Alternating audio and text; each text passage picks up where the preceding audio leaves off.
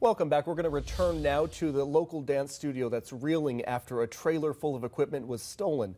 The Central Valley Stars dance crew had just returned home from a national competition in Las Vegas when the owner says they were targeted by thieves. Now they're racing to rebuild before a recital at Roosevelt High School next weekend. Action News reporter Vince Ibarra explains why the stolen items mean so much to the dancers. Central Valley Stars Dance Studio has been in business for nearly 20 years. The dance crew had just returned from a national competition when all their props were stolen on Saturday morning. We came back from nationals and the trailer had been at my dad's house for just 12 hours and went out the next morning and it was gone. And then go and pretend to open the door because it's not a real door anymore. So you're going to grab it and just let go of it though. Owner Melinda Sharnick-Leone says they went door to door asking neighbors if they saw anything unusual. A neighbor did catch the trailer leaving the area. This photo shows the white truck they believe stole it. Sharnick-Leone says the hardest part was telling the kids all their props were stolen. They're very disappointed and I can see how brokenhearted they are.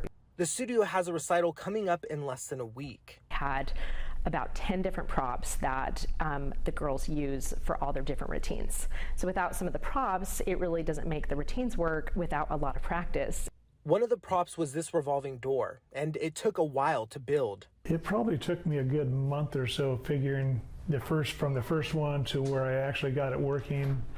Jeff Sharnick has been building props for about 30 years, and because of the recent theft, he's having to go into his archive and repurpose old props like this saddle. This isn't the first time the dance studio has been a victim of theft. Sharnick-Leone says they had to put extra security on their back door because of people breaking in.